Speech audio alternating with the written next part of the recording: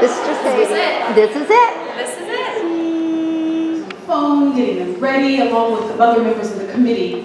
And I was just so tickled talking to this next speaker the first time on the phone.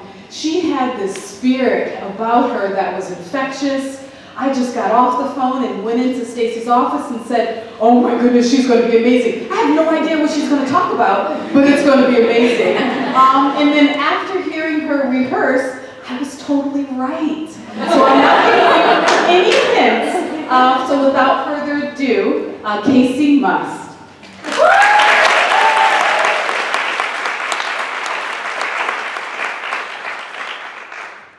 She just put me under a lot of pressure. How great I was, now I have to be that great. So Nola provided me with the topic of momentum. And the first thing that I thought of was, it's a progress of impossible to possible. So every person consciously and subconsciously, they want to learn about how to grow and thrive in life. And the principles that we're going to discuss today, it's not my personal opinion, this is not a religion. This is, and these are, observable truths that you can see in the world. Our life is literally a continuous stream of moving from impossible to possible. Now, you can think of it in this way and make it super mundane. So think about when you started to learn how to drive a car. And you were 15 years old and you're super nervous and you're sweating behind that wheel of that driver's ed car and you're like, I'm never going to be able to take my hand off the wheel. And then like fast forward, like you're 25 years old and you're driving down and you're getting calls from your mother. Well, that's me. I'm getting calls from my mother. Or you're like changing the music, or you're looking at your phone, and what is the last thing that you're thinking about? The same thing that you thought was impossible at one point now has become possible. You are driving. Now, one thing to keep in mind is this, that the things that we want most in life, we have to have the greatest patience for. But like happiness and joy and all those other things, they still come and they move in this exact progression from impossible to possible. A person commits suicide in the moment that they lose perspective of possible.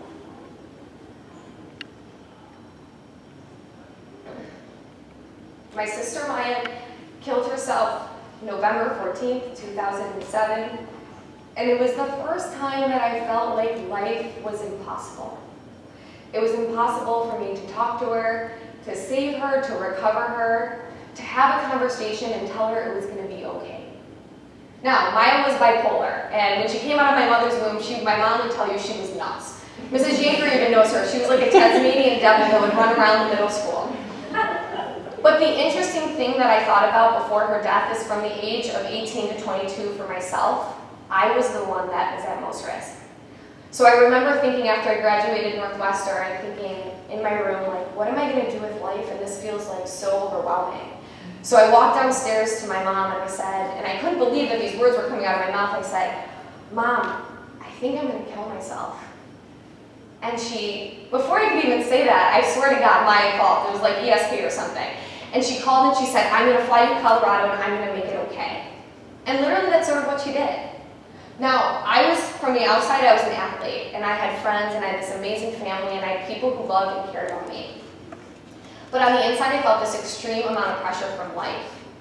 I felt all the time like the world was happening on me, it was happening to me, like I couldn't get away from it. And it really does seem impossible for most people to believe that though my depression and my sister's death were my greatest heartaches, they've become the greatest source of my inspiration. So there's a poem by William Cowper, it's Pineapple and the Bee. He talks about the external pursuits of human beings for happiness. And it's like this, we're like at a shopping mall. We're like, oh, I want this for my happiness, and this for my happiness, and this for my happiness, and then what do you find? That the moment you get it, it no longer has value. So what he says is this, but they who truth and wisdom lead can gather honey from a weed. Now, what he's saying is it's not the thing, but it's how you relate to the thing. Now, my experience of her death could have squandered every single choice I had, but in truth and surprisingly to me, it's become the root of all of my joy. That weed that was her death in my life has become my honey. Now, I'm an extremist in the greatest sense of the word, so it's like all or nothing, black or white, this is what I'm going to do or I'm definitely not doing that. okay? And so I had to think of the most extreme thing I could possibly do, which was, I just had to move to India. So everybody had their own perceptions about what I was doing in India. Actually, my best friend from 7th grade, she called me and she's like, okay, you're joining a cult. And so when you get to your cult and you realize it's a cult, call me and say cream corn, and I will literally send a rescue mission to you in India and help you. Or like people thought that I was sitting on a mountain like meditating, and it was the greatest time of my life. And I really, truthfully, I thought I was like so glamorous. I was like, oh God, I'm moving to India, and I'm gonna be so great and late by the time I get back, and everybody thinks I'm wonderful. And then I got there. I was like, oh, pardon my language, oh shit, what did I just do? Now I call it the 10 plagues of my India experience. So I had boils, I had swollen eyes, I had lights, food poisoning a couple times, so that counts as at least like 3 of my plagues. We had no air conditioning, no fan, no nothing. But what kept me there? What kept me there was that like truth and wisdom.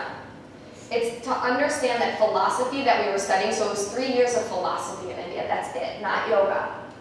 That philosophy at a relative level is human psychology. And at an absolute level, it's transcendental philosophy, which tells you that there's more to the world than just this. You can say that you're not interested in philosophy, but to me what you're saying is that you're not interested in learning about yourself. And our whole life is about becoming prepared for what is. Because what is inevitable is change and slight hardship. So a lot of people said like, oh, Kacee's running, she's running from her sister's death, and this is going to be horrible, and by the time she gets back, everybody's going to have moved on. And I was like, okay, I'm going to still go. And what I realized though when I got there is though I seemingly ran from everything, I genuinely arrived at everything in my life. Because all I had was me. So we're discussing momentum and the progression of impossible to possible. And to maintain momentum, it's really important to understand these 3 things. A higher ideal, the power of our choices, and that life is just a mere procession of joy and sorrow. My sister's death and the academy had done one wonderful and amazing thing, well, a lot of wonderful, amazing things, but I discovered the power of purpose. So loss of purpose is loss of life. And so what you have to find in your purpose is a higher ideal, and a higher ideal is not, I want name, I want fame, I want money, I want a car, I want a great house. It's about finding something beyond your own selfish desires. So if you guys can imagine with me, okay, if you have a magnet and you have iron filings, and what the magnet is your higher ideal, and when it's turned off, you just have stationary thoughts inside yourself. So through my own experience, I define depression as a concentration of selfish thought. But the moment you find a higher ideal, it magnetizes, and what happens to your mind? It literally lifts itself out of you, and you go, ah, I'm inspired. So I started to take responsibility in my own life. I found after I moved back from India, citizen yoga, and citizen yoga for me was my higher ideal. It hooked my mind and literally sent my body into action, and I had no choice. And everybody was like, what do you mean you're opening a yoga studio? I was like, that's what I'm doing. But before India, I was literally afraid of everything. Now, when I say before India, that was like my entire childhood, so. And I was afraid of my own shadow. My mom would say that all the time, and I would be like, oh my God, it's me, okay, that might be all right. And I just felt like the world was gonna swallow me up because I wasn't setting my own standard. And I would ask people questions like, what's life about? They'd be like, well, by the time you're 25, you should have kids, and that's gonna make you really happy. And I'm like, but maybe that's not what I want. Or college should be the best years of my life, and college was the worst part of my life. And I'm like, now what? So I went out and I was like seeking all this information, and all the new age information I found was all about getting what you want.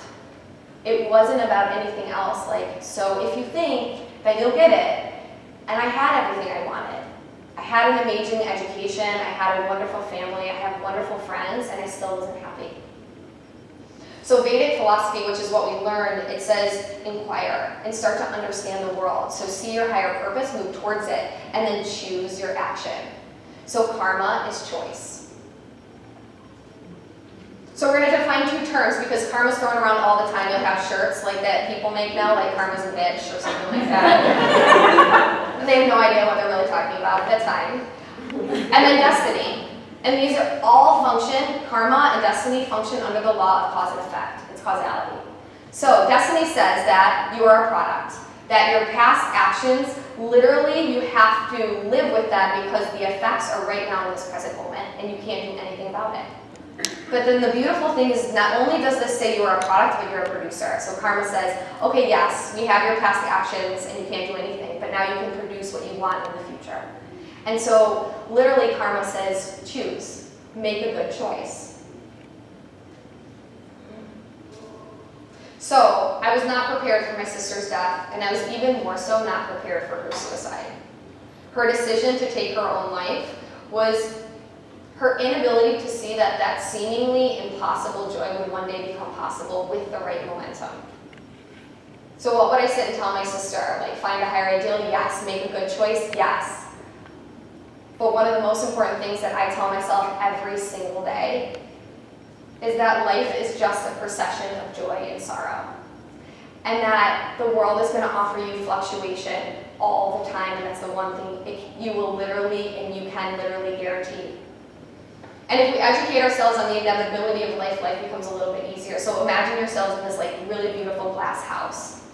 And you personify sorrow and you personify joy. And we're having a conversation with sorrow in my living room, and it's a really crappy conversation because it's still sorrow. And then like up the driveway from my living room, I can see, because it's glass, I can see joy pulling in. And joy is about to walk up my walkway and ring the doorbell. But the interesting thing is this, that my experience is still in sorrow. But what has changed? I know that joy is about to come, and that changes everything for us. So it's a difference of being on the banks of the river or being in the river itself. So the banks of the river, you get to watch life in all of its beauty. But if you're drowning in its fluctuations without purpose and without choice, then what are you going to do? So momentum is a refinement of these three principles. Opposite of momentum is stasis. Without these principles, there is no direct movement, and we literally grasp for our direction. If you've ever read the book, like, Are You My Mother? That's what it's sort of like, is this my purpose? Is this my purpose? Is this my purpose? Right? And that's the experience, but the moment you find it, it's north. And you're like, I must go north, and this is where I'm going. And then karma refines our choices, and it literally progresses us through. And then understanding the inevitable fluctuations of life, though, higher ideal is wonderful, and karma and choosing your life is great. It's not going to offer you just greatness and joy all the time. So knowing the inevitabilities gives you an emotional and intellectual shield. It says, I will be fine no matter what. But it's not enough to listen and read about these truths, as I know. It takes genuine reflection and practice in your daily life. So you don't become the best athlete by theorizing. You have to go into your life and practice these things. So we're all faced with something that really is hard, 100%. But it's through deep understanding of our own power of choice and our ability to remain objective that we lift ourselves onto the banks of our own river. So in a moment of seeming decay, my sister decided to take her own life. And from her choice, I was either going to do the same or I had to take action. The principles that saved my life and could potentially have saved hers, we must talk about.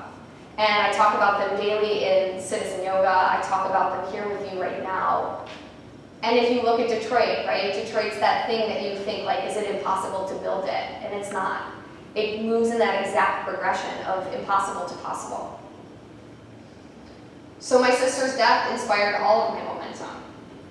My momentum to move to India, to establish Citizen Yoga, and to, most importantly for us, be here now in this present moment talking to you.